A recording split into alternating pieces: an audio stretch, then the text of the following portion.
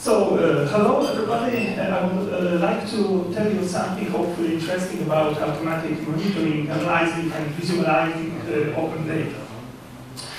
And to start, we all know that we have more and more open data.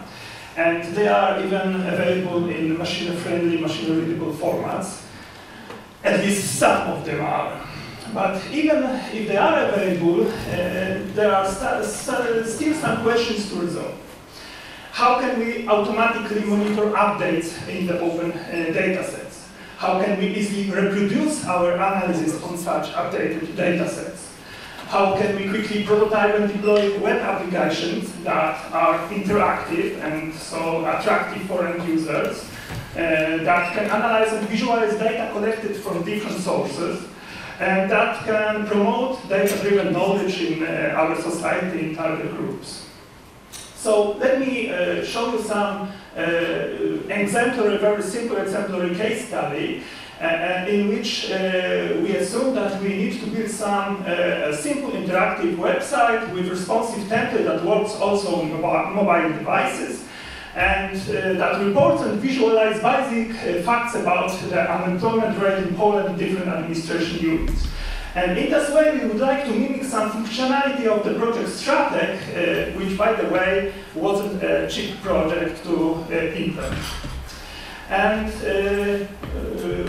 Open Data Institute, ODI, promotes graph data format as the most useful and suitable format for open data, but we still have to work with data that are not available through any kind of application programming interfaces, data that are in text files but not in tidy CSV formats, that are difficult to match with other data sets, that have no meta description of a very sparse one.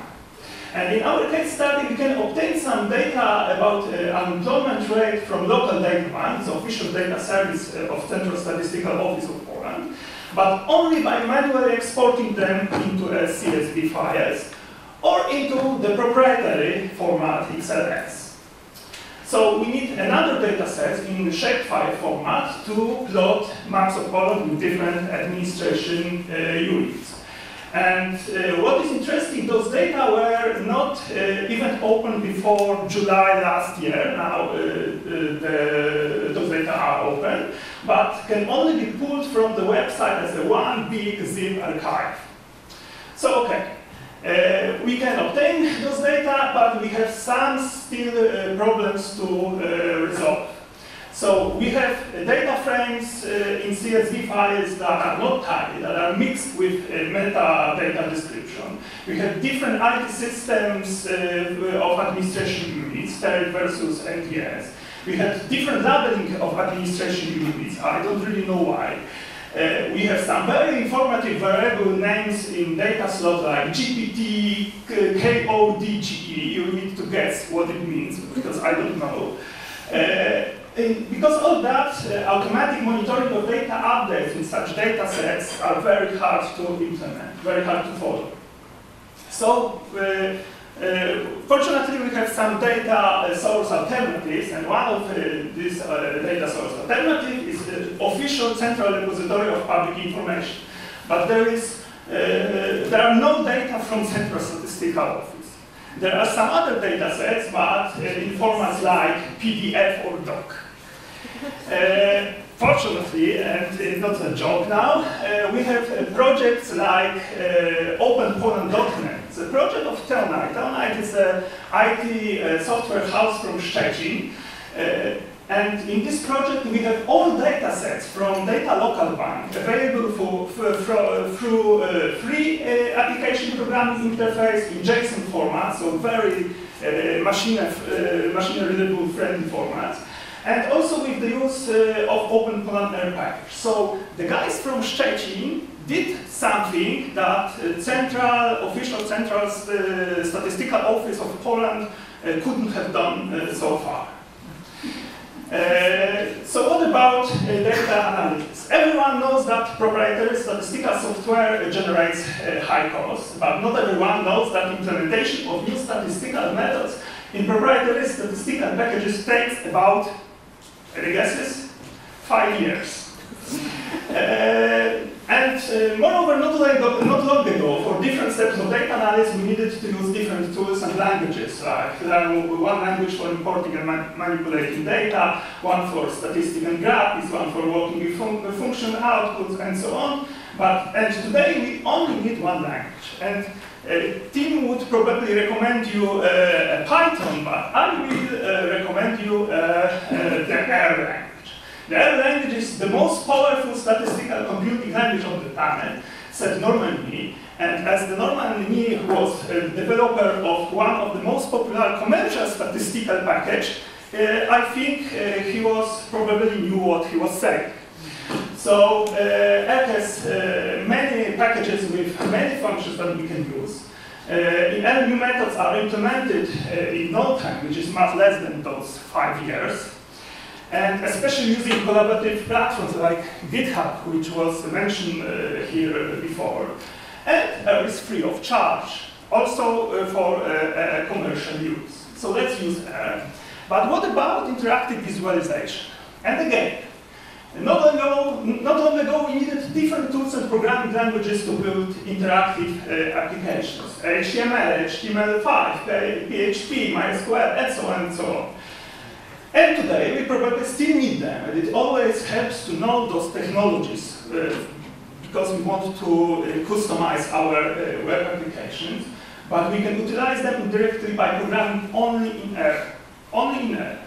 So, we can do it through some dedicated R packages, like Shiny package for responsive programming, like ggplot2 package for static plots, like ggvis package for interactive plots.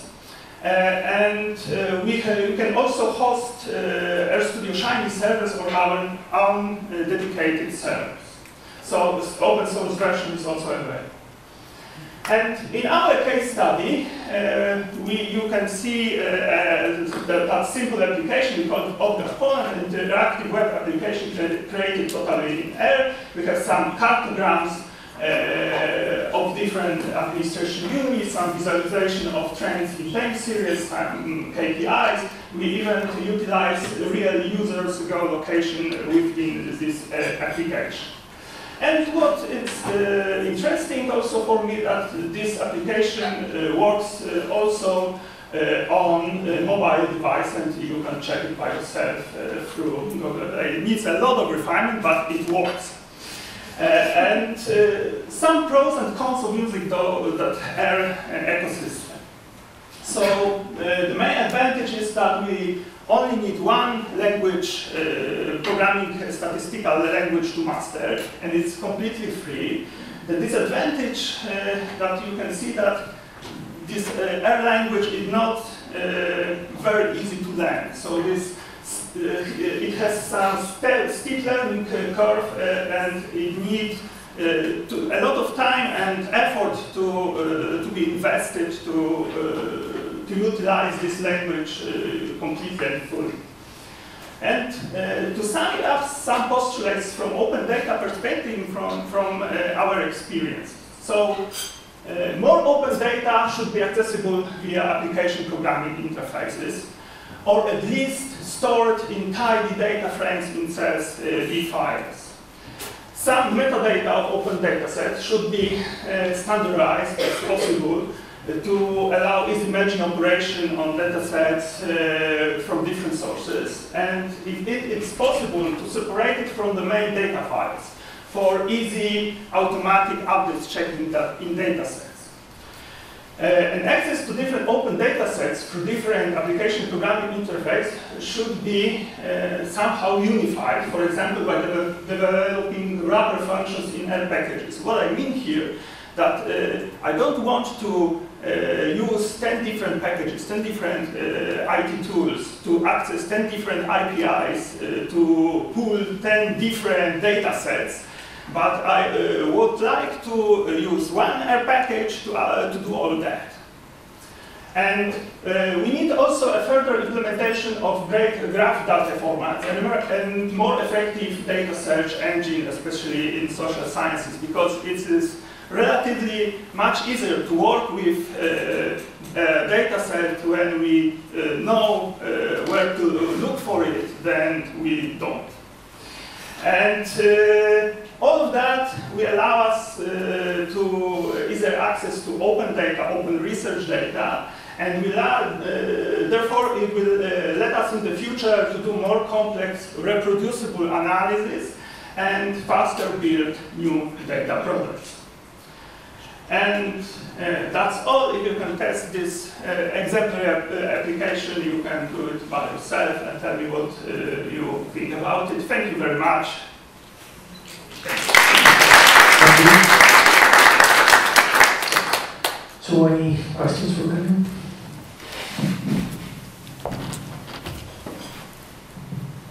Have you considered writing some business analysis and specification for APIs that you could introduce to the government?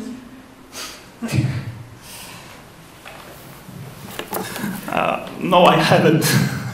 That's a simple answer. I understand and I realize that there is a lot of work to do, and we are at the beginning of the process. And I don't want to undermine all of that work that has been done so far. But we still need to work it. Of course, I will try to help, but I don't have a very simple solution for all the problems. Thank you.